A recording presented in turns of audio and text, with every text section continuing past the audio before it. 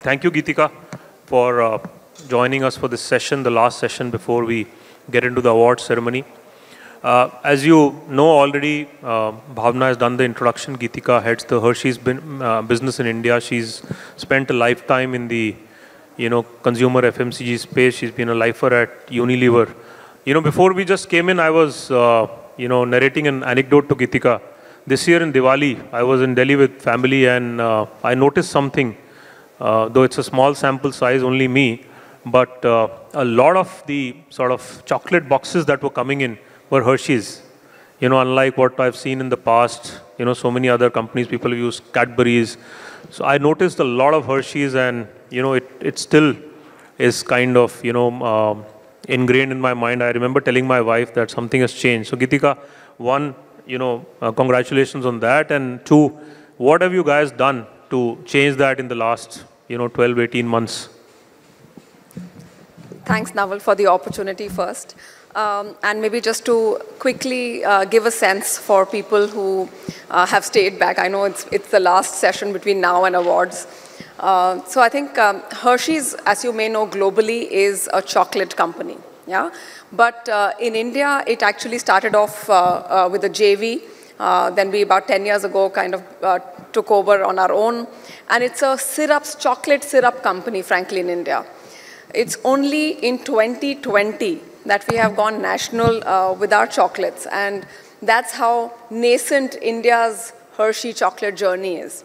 And from there to kind of make the progress that you're saying, and I can assure you, you're not the only sample size. We've had many people really talking about the kind of movement that Hershey Chocolates has made. We see that in our shares. We are now the third largest chocolate brand in premium chocolates in India. And like I said, literally launched a few years ago. So what has changed for us? Frankly, I think one is priority. Yeah, just what is the prioritization? And we've put execution as the top of our prioritization, because you could have great strategy, but unless you really put it down, and execute it till the last mile, it doesn't really come through. So that's the one that has resulted in us gaining chocolate share, so for example, in gifting, gift boxes this time, we would have easily been, the kind of growth rates we saw must be about 4x or 5x that the category saw. So you're really pushing the envelope there. And I think the other thing, and I'm referring now to the session and why we're here, is the content. Yeah, because that is really the heart of it. And if the session before us also kind of mentioned, you could have brilliant, teams, you could have brilliant communication channels, but unless there is deep, real, meaningful content for consumers, it will fall flat. So I think those two would be what I would say has been the differentiators. Fantastic. I think, this entire day is about conversations around content, and content is at the heart of what we consume on digital platforms these days. One of the things marketers have sort of discovered, realized in the last few years, and that's the other thing we were talking about, that 20 years back, companies used to do what was then known as, advertiser-funded programs on television. There was no other way, and then gradually the narrative started getting pushed into programming. There was a famous case when Maruti launched, car on a very, very popular television show. We've come a long way from then. Today, digital platforms allow such a wide sort of gamut of, content seeding activities. Every brand is kind of trying to push their own narrative. In this journey of sort of content curation and content seeding, what is also happening is a lot of discoveries being made, right? You said you launched the chocolates business 2020, roughly 2 years back. I'm sure you've done a lot of experimentation, made a lot of mistakes, done content. Some of it has worked, others have not worked. So while we'll come to the, content seeding part later, the first part is curation of the content itself. So what are your key learnings? Because you've not just worked in this current category you are in, you worked across many categories in your journey at Unilever as well. So what have been your key learnings when it comes to, curating content to, influencer, customer habits? So I think for me, the most important thing here would be consumer connectedness. Yeah? And that's something at Hershey we take very seriously. Every person in Hershey has a minimum hours of consumer connects that they should do. literally in order to be,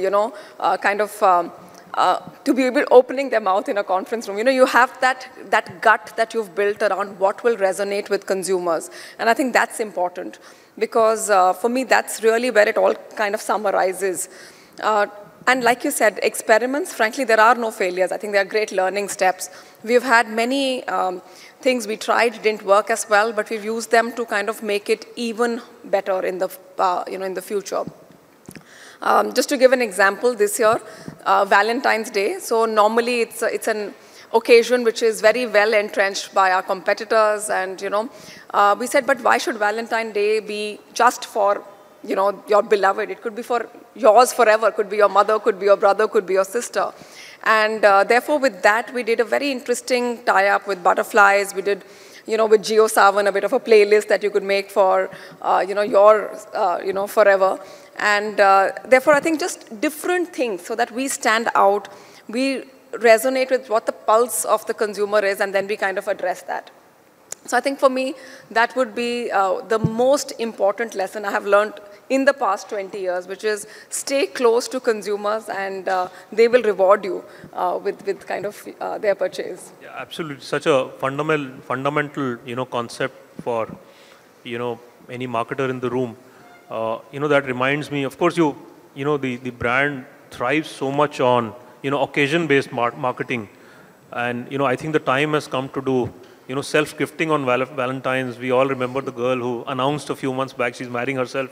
So I think Valentine's Day is also kind of headed in that direction. It increases usage and gives you another opportunity to kind of promote the product. Let me come back to, slightly larger umbrella now, Geetika. You've been a marketer all your life.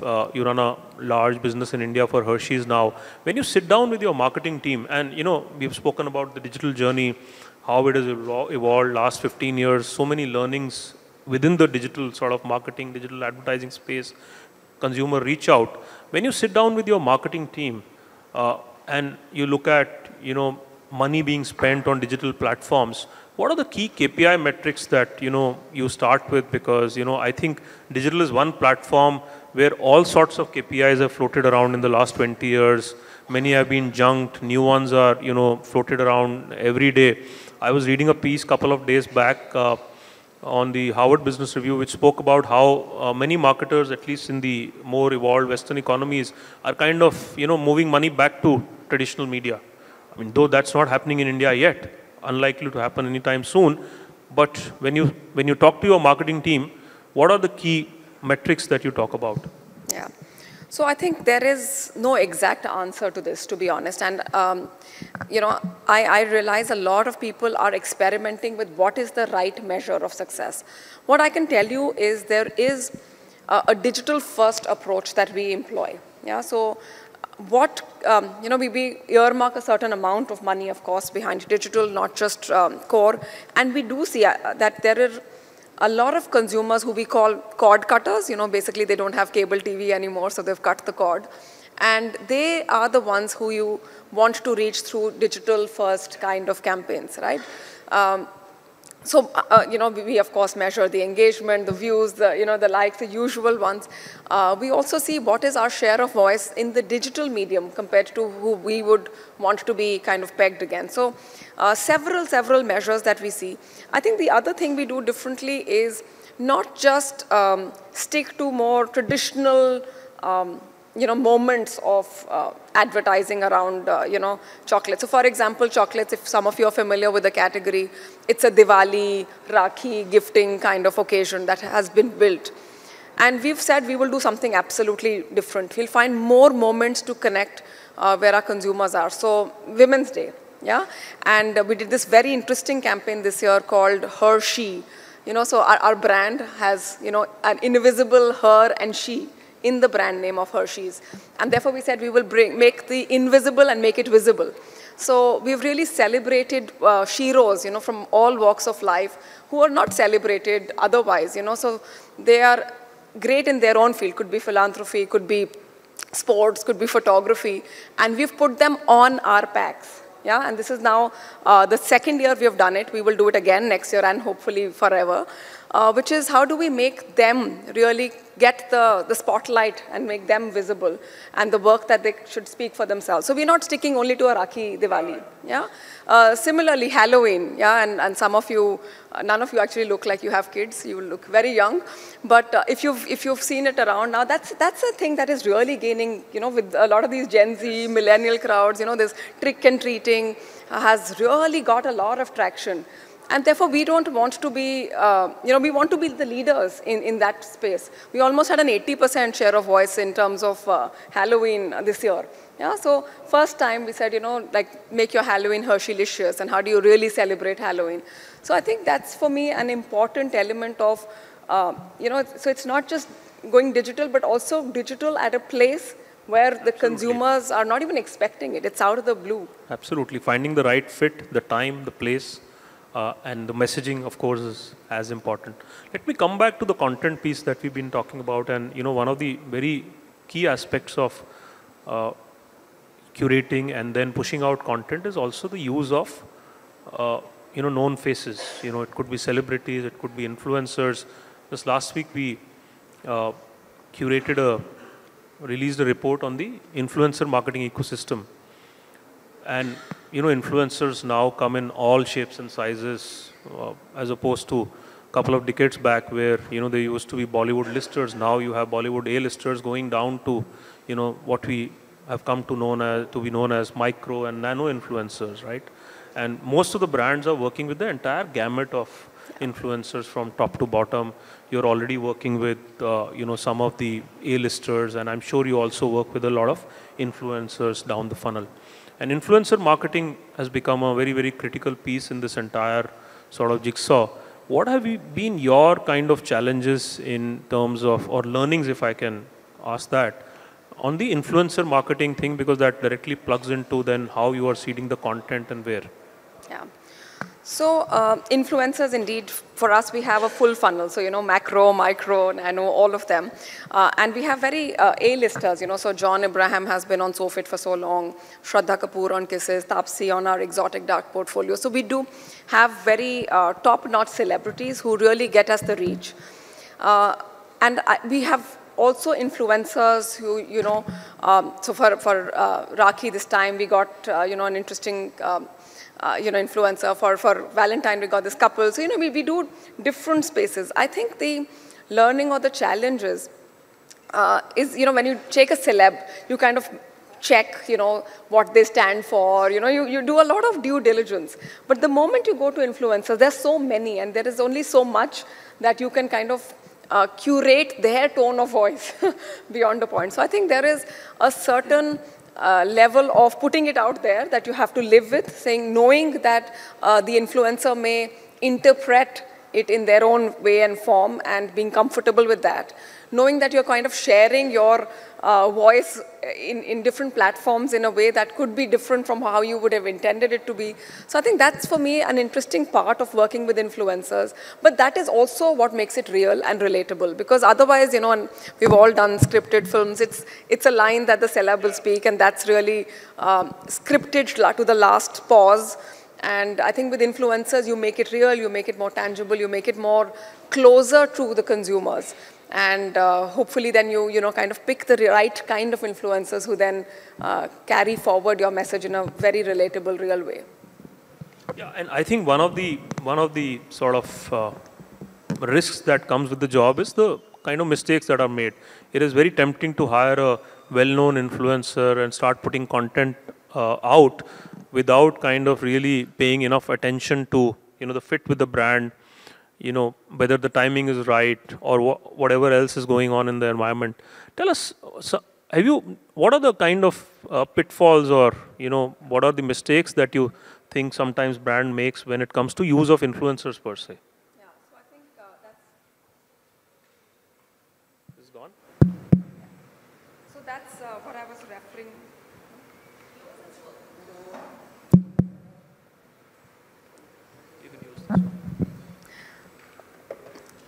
So yeah, so that's the one that I was referring to, saying, you kind of you give them the authority to talk on your brand's behalf somewhere. And the team does a lot of due diligence as much as they can.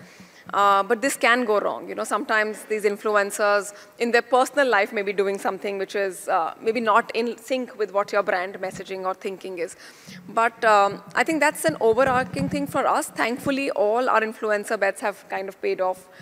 They do have a very clear space that we would like for them to reach out, a kind of target group that they already speak with, which is resonant with the targets that we want to reach. So I think for us, frankly, all our experiments have worked. I think we need a mic here. It's getting in. Though I think maybe it's got discharged. Yeah, I think with the sort of space growing so fast and so many companies experimenting, naturally a lot of learnings will come to the table in terms of how influencers are going to be used and what is the way forward. Let me step back a little bit and go back to the sort of digital journey. One of the things that has happened as digital has added so much complexity to a marketer's job. Philip Kotler famously spoke about the 4 P's of marketing, and today those 4 P's have completely changed meaning. The P stand for performance, for privacy, for permission, and so many other things. 2 things have become very critical on when you go online to push your narrative. One is how can you personalize, right? Now that challenge is different for every category. For example, BFSI as a category needs to be far more personalized as compared to perhaps the category you are in. But having said that, because digital allows you that opportunity, there is want for every marketer to make the message personal as much as possible. But the flip side of that is intruding into privacy, right? And it's a fine line that every brand is walking every day. How do you kind of look at that challenge and sort of find the right path? So I think personalization, again, super critical. And I gave the example of the Hershey campaign that we did. What we did was on our packs, we put the picture of the, the person we wanted to celebrate. But we also put a QR code. And if you were to put it, you could celebrate your own personal shiro. So that's how you personalize it. So while we have these 4, 6, 8 people that we could put on our packs, how can you celebrate the shiros in your lives? And we had almost, I think, more than 11,000 people who kind of sent then messages to their personal shiros. So that's the personal touch that you can bring in. Again, a space that we continue experimenting in. We are now doing, the metaverse conversation earlier in the panel. We're now doing Hersheyverse. Wow. Yeah, so it's not yet official, so maybe I shouldn't be telling you, but yeah, you'll hear about it next week. And, again, we're trying to kind of merge together the physical and the digital world for the consumer, and, lots of discounts, lots of interaction, lots of interface with them to see how can we make it more personal. How do we bring it closer home for them? So, yeah, it's something we continue. And as a category, chocolates, it naturally lends itself to a concept like metaverse. Let me, again, you've been a marketer for a long time. Let me ask you, every brand, I saw a report Group M released this week which said 48% of advertising money in India this year will go on digital. There are naturally categories which are doing even more than 48%. That's how the average has been arrived at. In this entire din of digital, somewhere agencies as well as brand managers have lost sight of what's happening in the TV and the other legacy ecosystem. What is your view on how this debate is eventually going to be settled, say 2 years out? What is the value that medium like TV still has in the lives of FMCG marketers, right? While digital delivers so many benefits we've all discovered, TV continues to have a role. What is that role you think it will sort of keep having? So I think it's personally too early to write the obituary for TV. Yeah, and the truth is, our consumers are across the spectrum, across the the LSM pyramid or socio-economic classes, and there are those who you would need to reach through more mass routes like TV. So at least at Hershey, how we do it is we decide which brand needs to go on TV depending on its awareness, reach, tasks. and how much, therefore, would be spent on TV, how much would be spent on digital. And then there are brands which do only digital. More niche, more very, very segmented profile, so we create the lookalikes and we get to consumers through that. So my personal belief, TV and digital are here to stay. In fact, if anything, it is becoming dual screens, more screens, So how do we build that interaction between TV and digital is how we should look at our thinking rather than saying it's TV or digital. It's going to be both. At least that's how I see it. And we need to be able to just bring them together in a manner that is cohesive and continues to build for the... Yeah, I think TV plus digital is important. Very importantly, how you're using digital as well as TV both. Yeah. It's just not about, doing a mass spray of, spending money on digital. On the objectives of the brand. It Absolutely. Could be different for every brand. Even within, like I said, within Hershey, we don't have the same approach for all our brands. We have different approaches for what is right for that particular brand in that particular campaign. So sometimes one brand can be making a core TV advertisement and a digital, like Hershey Kisses, for example, core TV. But the Hershey-licious Halloween was only digital. Right. So. Yeah, some of the tactical campaigns obviously will go on digital. You might not have the bandwidth, time, or the resources to, mount them on a TV campaign. Let me come back to, what we are discussing today, which is content. And, for every brand, it's become very tempting to curate your own narrative instead of, going the traditional advertising way, which is riding on a narrative that already exists. But, in your 20 years of journey as a marketer, what have you discovered in terms of, consumer tastes or consumer pushback? Because, if a consumer has, dozens of content narratives thrown out at her every day, right? The sort of, the ability to absorb them also goes down, and there is a pushback.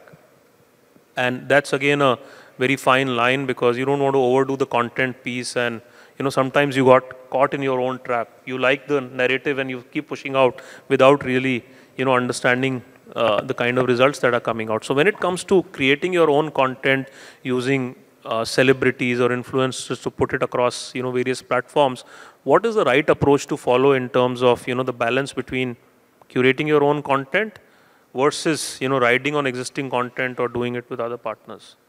Yeah. So I think, firstly, indeed, the human mind can only process so much, right? So beyond a point, it does, if you don't manage to say it, your message in a clean, easy to process manner, a consumer wouldn't get it. So with you on that. I think for us, it is really about what is the best way to partner and where do we come and kind of curate our own content. I'll give you the example of Jio Savan, playlists for Valentine. So it's something that they are doing, and how do we partner with them in that journey? We're doing something similar, with Tinder as well. It depends on the channel where you believe there is something that they can do, something that we need to curate specifically. And to be honest, we look at it in every space differently. And I don't know how to give a clearer answer than that on this one. Understood. I see the time is already up. Let me talk about a larger organizational issue. And, for most companies, people is a very important talent. And one of the key areas where companies in India as well as globally have been focusing about is diversity in the workspace. We know that Hershey's has been kind of at the forefront in pushing that narrative, making it a sort of equal workspace. What are the steps that the company has taken, for example, especially in your tenure, in that direction? So I think diversity is super critical. In fact, if I look at our leadership team, it's 43% is women. And that's really what we aspire to be. We want to be an equal opportunities employer, right? So what we insist is every single opening that opens up is an equal slate. You have 50% women and 50% men, and then may the best talent win. So there is no mandates on hiring, but there are mandates on ensuring there is equal opportunities being offered. The other things we do is really how do we make it more easier for women to work, right? So sales especially is an area where women find it tough. I mean, I have done sales in Unilever, and I can assure you I had troubles using, there was no bathroom to use, like literally, let's be honest, right? So we've tied up with Vulu. It's this app that tells you where is the cleanest, closest bathroom. And, we've given it to all our sales, women in the sales force. So, of course, the daycare benefit. So a lot of these facilitating benefits, which a few years ago were not considered important or weren't even thought about, is something that we've recently done now. We've seen an increase in our diversity ratios, nowhere close to the 50-50 we would like for it to be. But we continue making progress, even in our factories. I mean, we have a factory in Bhopal, and traditionally not as safe as we would like for it to be. And we are exploring how can we have, buses with CCTV cameras to take them from the village. How do we kind of go to the village, speak with them to make it legit to come to a factory and work. So lots of work in the pipeline, which has been done in the last year.